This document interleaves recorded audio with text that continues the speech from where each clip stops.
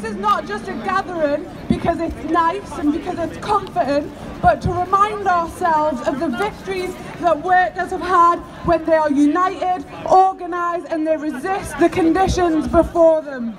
It's important to remember the troublemakers of the past. People being thrown off farms and estates by the landed gentry, the Tolpuddle martyrs being sent to Australia for a crime of trying to form a union, the radical suffragettes who used direct action to win a vote, the women of Grunwick who bravely, very, very bravely took on the racist, bureaucratic establishment to change the whole of our movement, and of course the miners of our region who took on the brutality of Thatcher's regime. And what does history teach us, friends? That powerful people give us absolutely nothing without a demand. Without those early unions or the mass unionisation of the dockers in the 19th century, workers would still have been chased out of farms, mills and docks. Being part of a trade union is still the best way to protect working people against the abuses of their employers. And I give thanks to all of those people in our movement, past, and thanks to all of those people who are presently continuing to resist, because resist we must.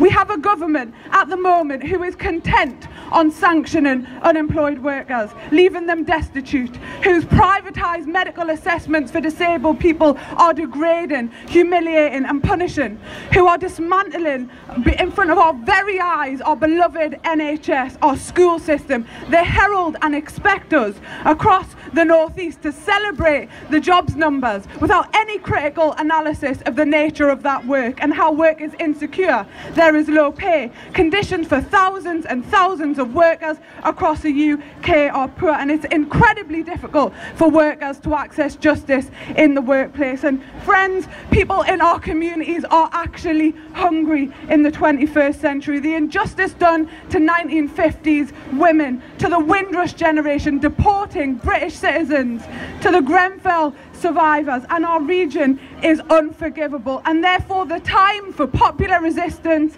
against this government is now. Because let us take heart. This is not a message of despair. The fight back is well and truly underway, and the Tories are scared of all of our power.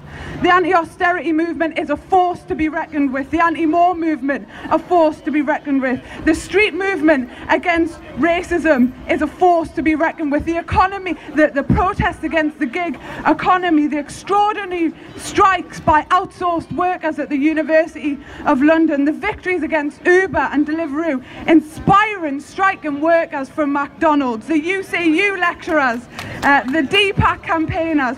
All of the online and offline activism will ultimately lead to the downfall of this government, I am sure. Because we have two options, don't we?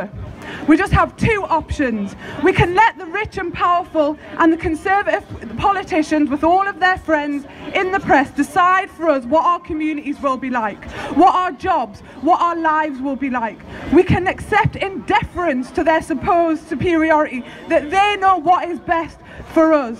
We can believe that their wealth and power somehow gives them a divinity over us, that we should worship them in servitude. We can allow them to place our friends, our colleagues, our neighbours in the indignity of poverty. Or we can see them for what they actually are, that they are incompetent exploiters, they are ruthless defenders of the current system, and we have to work with absolutely everything that we have to remove them from power.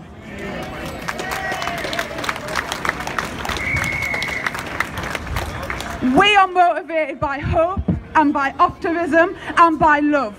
We know what good work looks like. We know what a moral and decent social security system looks like. We know for ourselves what the solutions are for the NHS, for our education system. We know that austerity that we are still enduring has only been used as a tool to privatise our public goods.